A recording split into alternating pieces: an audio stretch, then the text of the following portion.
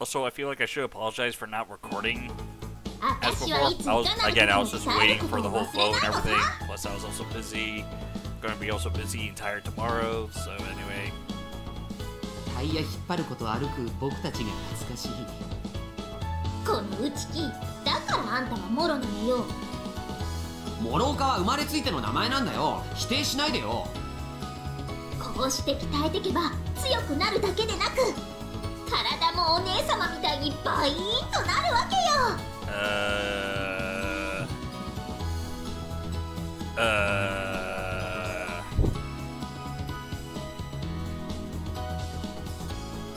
Okay. Actually, hold up. There was something I wanted to do, but I can do that later with the next. You want to match her in figure 2? 何を置いてもお姉様は私の目標。頑張れ妹。私のバストは90あるぞ。No one needed to know that. とりあえずお昼に牛乳飲むんだ。But it's still impossible. 何喧嘩売ってるのヤマト。勝負する？ But you're... I look at Nason again. Her firm body has no unnecessary fat, and her big boobs stand out even more because of that. Her graceful legs and slender waist, she's full of stunning charms. She's not the most beautiful girl at school for nothing. I'm sure numerous guys would have hit on her if she wasn't also the strongest person at the school. なんだヤマト。ジロジロ見て。She locks my head with her arm. I just think it's impossible for one go. 何？バカにしないでよね。いつか巨乳になって「おいおい、お前の体は果物屋か？メロンが2つもあるぜ」とか言われてやるわ。 That sounds so wrong.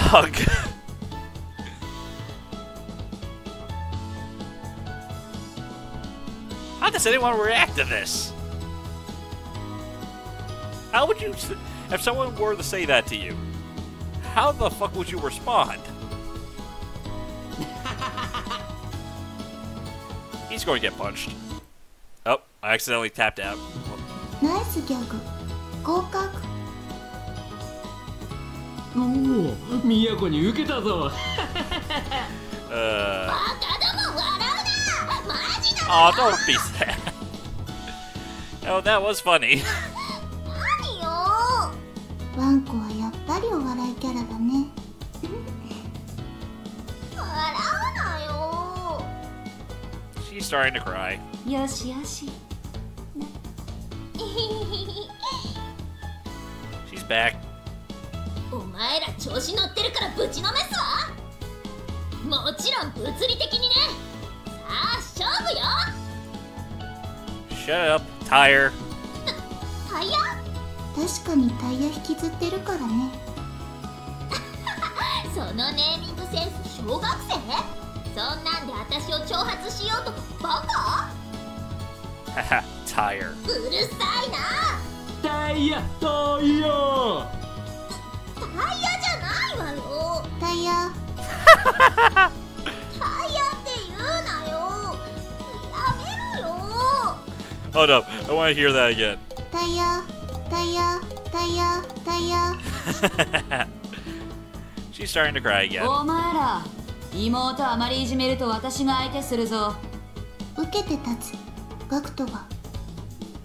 なんで俺様に回ってくる？ I'm sorry, Wonko, cheer up. 頭の中はあんたを殴ることでいっぱいよ。Punch Gakudo first because his name comes first alphabetically. ヤマトてめえ。妹キック。姉パンチ。いってー。モテるじゃんガクト。We're loud, but nobody cares since this is nothing new. よう、仲良しグループ。今日も元気そうだな。おっす。キャップがバイトしている本屋の店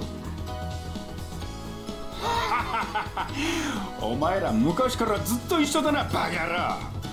一体いつまで一緒でいるつもりだ？決まってるわよ。ずっと一緒。Wonko replies innocently. barely made it. ではここで大いに学べ若者たち。 Eating her lunch early, Nissan, the only third-year student in our group, goes to the building to wear her glasses. 5 of us head to the building B, where our classes. Miyako has fallen silent since we've entered the school premises. しかし僕たち全員同じクラスになるとはね。初めてだよな。中学校とかバラッバラだったし。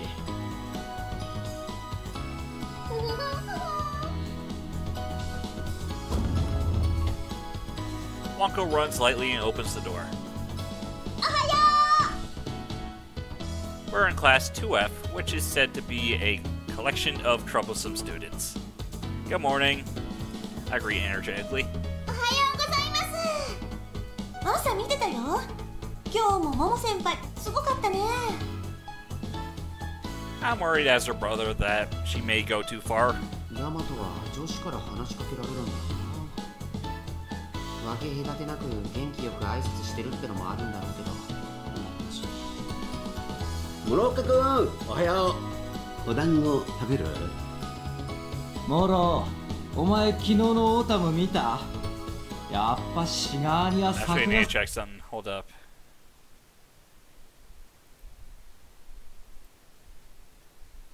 Sorry, I just need to do that. Here, I can just do this. モロ、お前昨日のオータム見た？やっぱシガーニア作がすげえよな。告白シーンのキャップとか漁りまくってたぜ俺。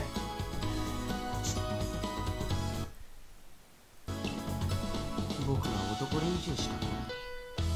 まあいいんだけどね。 After briefly talking with others, I walk over to my desk by the window. Miyako, who's sitting next to me, is in her reading mode. Mode or mood? Mode, okay. She's reading Shiba's historical novel. よいしょっと。 Wonko, who sits in front of me, opens her bag. ていてい。 She starts training using hand grips. ワンコちゃん、今日も鍛錬ですね。よく食べて、よく寝て、よく鍛えるが生活目標だから。宿題はやってきましたね。委員長の移す覚悟ができてるわ。もう、自分でやらないとダメですよ。 You should walk to school with us once in a while, Gene. I talk to the person behind me. コミュニケーションに俺を入れる必要はね。 This is more like a habit of mine. ダメな野郎だ。 The bell rings, so everybody stops talking. 皆さん、小島先生来ますよ。 Oh boy, prepare with the teacher with the whip. まずい、ちょっとそれ僕の漫画隠して隠して。 Wonko, your exercise equipment's still on your desk. おっと危ない、ナイスアドバイスよ。ちょっと、そこのオタク寝てるんだけど。すぐる、起きんと。鬼小島が来る時間。うわ、やべ。夜更かしがかかっちまったな。 Stern footsteps can be heard from the hallway. 皆さん、先生が。 And yes, there are weapons right there on the top of the on the school wall. Oh, I didn't read that. 朝のホームルームを始める。 Everybody sits up straight at the class representative signal. キリン。 Everyone greets her energetically. はよう、着席してよし。出欠を確認する。各自速やかに返事をするように。 Nobody's stupid enough to talk. 甘かすまよ。うん。小笠原千佳。 She takes the roll quickly では and これで出欠確認を終了とする。 then 福本イクロいます。うわ、今来るとかアホすぎるんですけど。 oh boy. 南無阿弥陀仏。梅先生、セーフでしょうか。すでに出欠は取り終えた。 She snaps her whip. つまりお前は遅刻ということだ。福本育郎。すみませんでした。理由があれば聞こう。いや、朝起きたら寝坊というわけ。情状酌量の余地はない。教育的指導。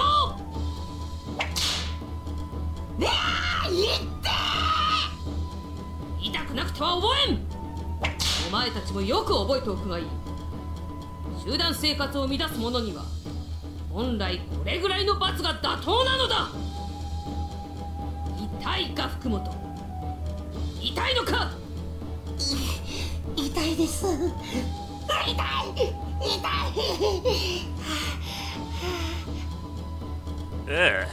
俗物にならんためにこの痛みその身に刻め。 Sound of whoops keep echoing through the よ classroom. し、今日はこれぐらいで許してやる。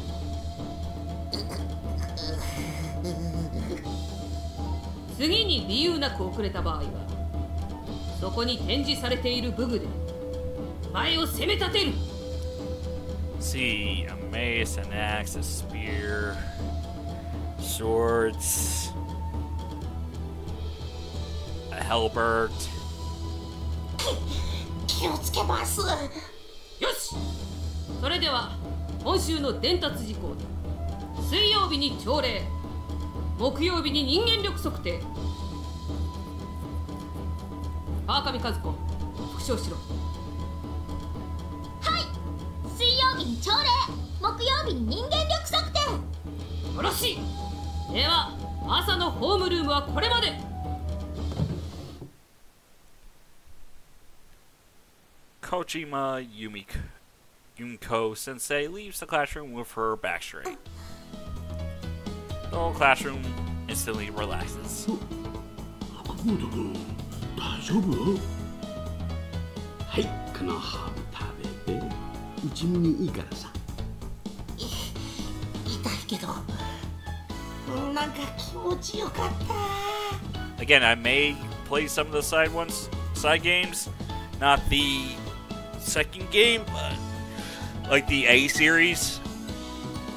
まあ痛そうで打たれるのはごめんだけど、なぜか少し羨ましかった。俺様も始業式の時にムチ食らったが、なぜかそれを問題にする気は全く起きないんだよな。猿たちがなんかキモいこと言ってるし、体罰で気持ちいいとかありえないんですけど。通知された人はいつもあんな感じですよ。不思議と問題沙汰にならないんですよね。まあ傍から見てる分には問題ないかな。でも私が同じ目にあったら速攻で教育委員会に駆け込んでやるわ。That was a rowdy homeroom. 宿題移させなさいよ、ヤマト。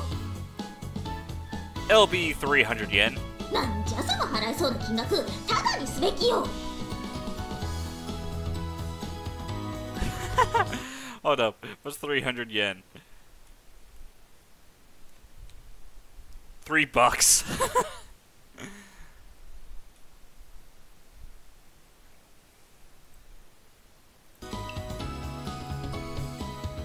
That class rap show it to you. 見せてくれなかったのよ。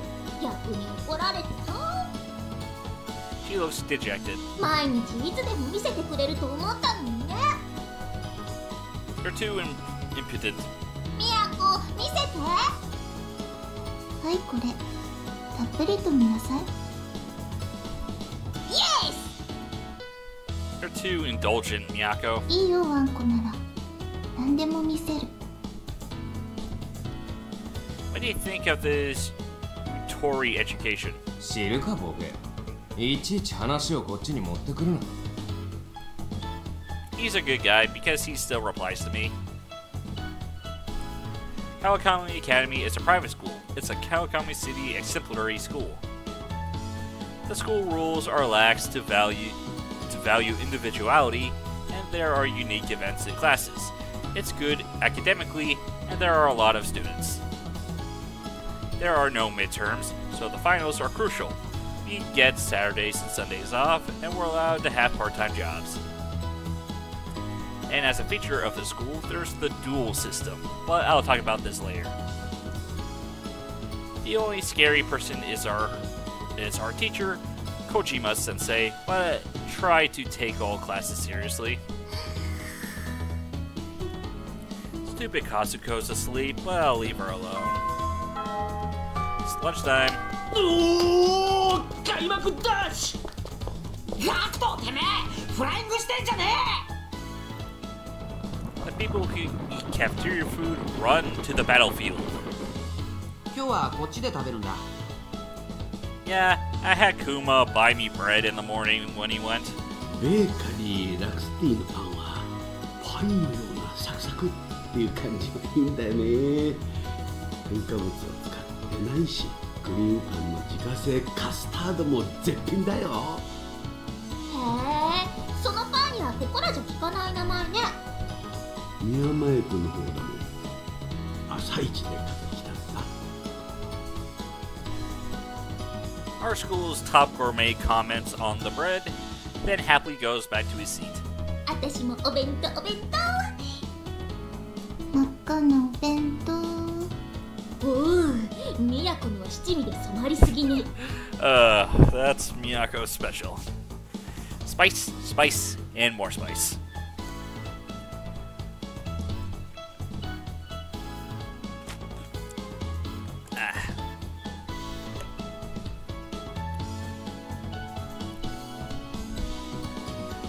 The ones eating in the classroom take it easy and move their desks together. あ、なにこれ、色が綺麗。切り干し大根のオムレツです。ヘルシーですよ。Grated radish omelet. Everyone's enjoying lunch. 関東地方は広い範囲で花粉が。 We're allowed to watch the news on TV during lunch. 何か面白いニュースやらないかしら。Monko drinks her second serving of milk when... それでは次のニュースです。昨日の午後7時頃、埼玉県深谷市の飲食店で無銭飲食をした男が居合わせた男子学生に取り押さえられました。 Oh boy, I can already guess who this is gonna be. 調べによると、男は今までも近隣で無銭飲食を繰り返しており、また窃盗品を身につけていたことから、警察では余罪を追及しています。取り押さえたの男子学生だって。イケメンかな。勇気ありますよね。すごいです。男を取り押さえたお手柄の男子学生は神奈川県川上市在住の風間翔一さんで、限定メニューを先に注文されて腹が立っていたので本気で追いかけたと。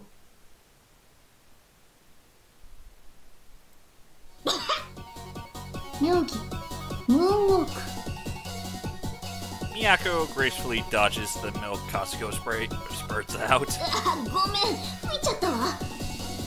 被害警備。それより。ちょっと、テレビ映ったの風間くん？他にいないよね。 He's on TV now. 前回の新聞からグレードアップしたね。当然これも新聞の片隅には載ってそうだけど。うわ、すごいじゃん。さすが風間くん。Cap. 犯人逮捕に貢献なんてクラスの誇りですね。 The class, mostly girls, quickly get rowdy. だからなんだってんだ。いちいち騒ぎやがって。どっちかっつうと痛い部類じゃねえか。A lot of the guys look unhappy. なんともな。いつもながら目立つ人だね。浮かない顔してるけど。 It's more anxiety for me. 相手を追いかけた理由がまたキャップらしい。電話とか来ないとこ見ると本人自覚ないっぽい。 I hope he's not causing too much trouble for the cops. お礼にその店でただ飯要求してないかな。 That's more in your line of thinking. 何よ、勝負するっての。 Just wipe up the milk. ダメだ、キャップ携帯出ないや。 I'm sure he'll come back eventually. Our leader, Kazama Soji, also called Cap, is too free a man. That is an understatement. The afternoon classes in homeroom end. 部活やろうか。 Alright, we're so diligent every day. なら帰ろうぜ。 The members of the Going Home Club start our club activity. 私は今日弓道場行くから。お、部活久々だね。頑張ってね。最低限挨拶はしろよ。こんちゃーすってな。I'm going to go lend this book to a person in Class D. ペットの本？てか、ヤドカリ飼育の本？ Yeah, it was many actual experiences. It's a fun read. D 組か。あそこ可愛い子いねえんだよな。Well, I'm letting a guy borrow す it. げえ。じゃあ俺様はテニスコートで目の保養。 This is like my club activity. My parents told me it would come in handy if I make a lot of acquaintances. I finish my business and head home. しかし男3人で帰宅っつうのも夢がねえな。女の子のことばっかりだね、ガクト。女欲しいな。そう思わないか、ヤマト。Depends on the girl, really. It would depend on the girl. For example, let's say you get impatient and start going out with a girl with spending habits. She would suck every penny out of you and leave for another man. ああ、しゃぶってもらおうじゃないか。なんか違う意味で捉えてるよ。Well, with that aside, how about Kazuko, Kakuto? 俺様は犬をめでる趣味はねえ。Don't insult her, please. すごい言い草だね。 That is a strong comment. What about Miyako? そんなことヤマトが言ったらミヤコ怒るよ。あれはお前一途だろ。どうとも思ってない。あとやっぱ胸が大きいといいな。俺様がナイスガイな分それに釣り合うような。 I can't grasp her personality, but there's a first-year student with a great body at the dorm. 1年なんざ花から眼中にねえ。同年か年上よ。モモ先輩には振られっぱなしだしね。モロもさ、二次元でなく現実の女はどうなんよ。二次元は二次元で好きだけど、そりゃ僕だって彼女欲しいと思う時があるよ。それなら女と目を見て話すようにならないとな。仲間内以外は慣れていなくて恥ずかしい。I guess we still have a long ways to go. じゃあな、俺様はこれからジムで鋼の体作りで。僕はゲーム。また明日。 Bye. I guess I'll read the novel I borrowed. Oh yeah, I have to get a part-time job in preparation for the summer. 何を考えてるんだ、ヤマト。 I'm wondering if my parents are doing well on the road, and I'm hoping that they'll send me more ご money. 立派な両親と聞いてるけど。 Yeah, they asked me if I wanted to go overseas as well, but I didn't really want to go to another country. 海外いいじゃないか。旅も悪くない。あ、そういえばヤマト、マイスターが。 I know, I saw the news. He caught a guy who didn't pay his bills, right? Man, what could he be doing now? まあ、おかえりヤマト。 While in my room. Cap's already back at the door, and he's eating green onion ramen in my room. いやー、警察から解放されるの遅くなっちまってさ。おいこれ、お土産。 He hands me a green onion cracker. Cops, huh? Does that kind of thing take a long time? 俺が埼玉っていいところですねって言ったら喜んじゃって、サイの国の良さを語られたよ。 Why were you in Saitama? バイト先の人が埼玉出身で、ネギとか牛とか特産品の話をうまそうにするんだよな。で、ふと食いたくなって土日使ってフラッと風のように旅に出てたわけ。 He's the best friend that everyone would want, because he's someone who will stand by your side through thick and thin of it. A journey, huh? You must really like them. I thought you learned your lesson after you spent the night under a bridge last time. ありゃ怖かったぜ。目覚めたら知らないおじさんが俺のジャージ脱がそうとしてたんだぜ。まあ逃げ延びだから問題なかったけどな。今度あのおっさん見つけたら同じ恐怖を味わわせてやる。I think you'll enjoy it instead. といけねえ、バイトの時間だ。He grabs a bag full of green onions and gets up. What's with those green onions? 食堂のおばちゃんがお礼がてら土産ってさ。お前にラーメンの残りやるよ。それじゃあな。Cap leaves in a hurry. Man, the room's filled with the smell of the ramen. But the smell sure is appetizing. There's only the soup left. おかえり。2階の中村さんだったよね。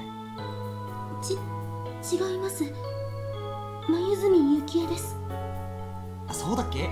悪い悪い。ほら、お詫びにネギやるよ。He takes a few out of the bag and hands them to her. これを。チャオ。チャオ。こういう場にはどういう。He's already gone. You don't need to respond. もう姿が消えている。でもこのネギ人からプレゼントされました。 Calm down. やりましたよ、松風。やったな、まゆっち。こっからバリバリ頑張れ。 Don't question why the cell phone trap is talking, please. It's going to get a confusing story in of itself if I choose her route. はい。何を一人でブツブツ言ってるんだい？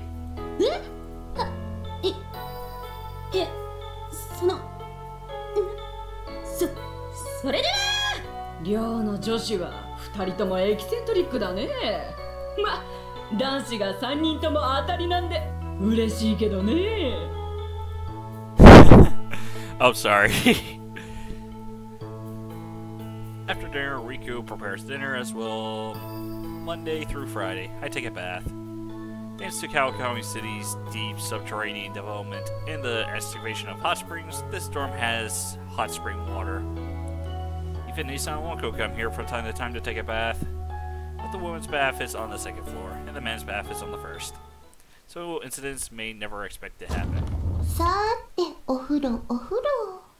Unless there's Miyako. Hey. あ、ごめん、間違えた。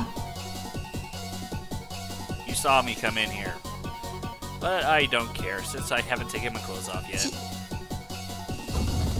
She goes back upstairs. It's unfair how the girls can go wherever they want in the dorms.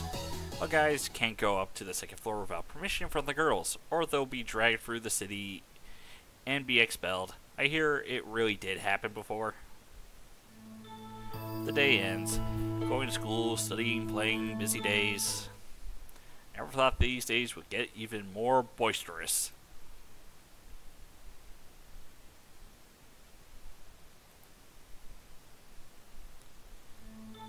The next day, my childhood friend is observing me when I wake up. つい寝顔見て結婚生活を妄想してしまった。 Oh, morning already? 起きないとね。 Oh boy.